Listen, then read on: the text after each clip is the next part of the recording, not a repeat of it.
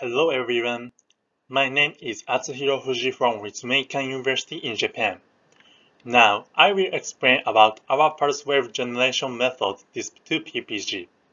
This method inputs generated pulse data to the PPG sensor using display. First, I will explain the background on my research. With the growing awareness of health management, wearable devices that record biometric information have become widely used. The most common technique of recording pulse data is called PPG. It measures pulse data by irradiating LED light onto the skin and detecting changes in the light reflected through blood vessels. Due to this mechanism, blood flow is necessary for the PPG sensor to measure the value.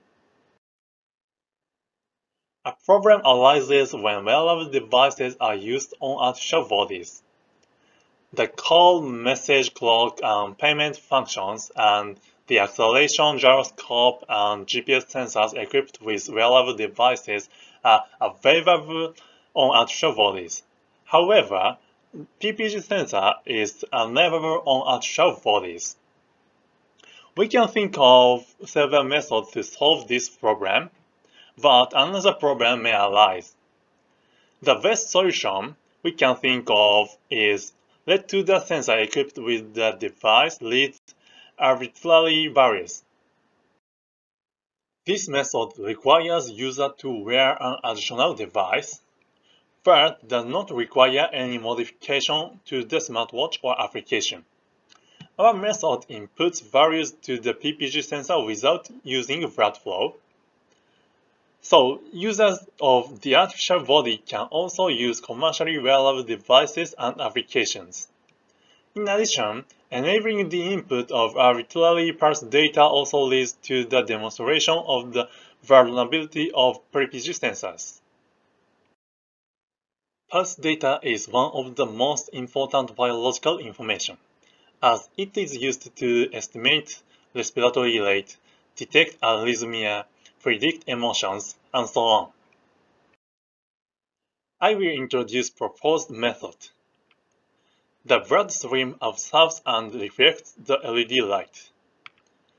To enable this property using displays, colors that absorb and reflect LED light should be prepared. Colors are grayscale data. The more white the display is drawn, the brighter the reflected light will be, and the more black the display is drawn, the darker the reflected light will be.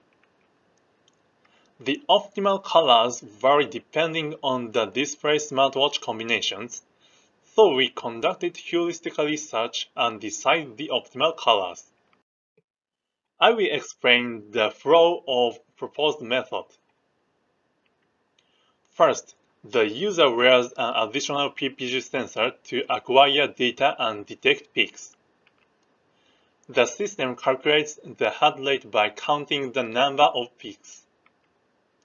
Next, prepare a number of colors equal to the calculated heart rate and draw them on the display in 1 minute. Finally, the user can get the same heart rate on the smartwatch as the one obtained from the additional sensor. The evaluation experiment was conducted using 4 displays and 5 smartwatches. We used several smartwatches with different operating systems. Therefore, the data acquisition flow differed depending on the smartwatch. This is how the data was acquired using display D. Enter the target heart rate to the console, and the smartwatch will acquire the heart rate. SmartR was the only smartwatch that was able to correctly input the heart rate using display D. Therefore, the evaluation of display D was conducted using only SmartR. These are errors between the target heart rate and the measured heart rate. Positive values indicate that the heart rate was higher than the target heart rate, and negative values indicate that the heart rate was lower. The gray points indicate results where the values could not be obtained correctly. The orange points indicate results with an error of 2.5 bpm or more. In many results, the accuracy was very good, with error of less than 3 bpm.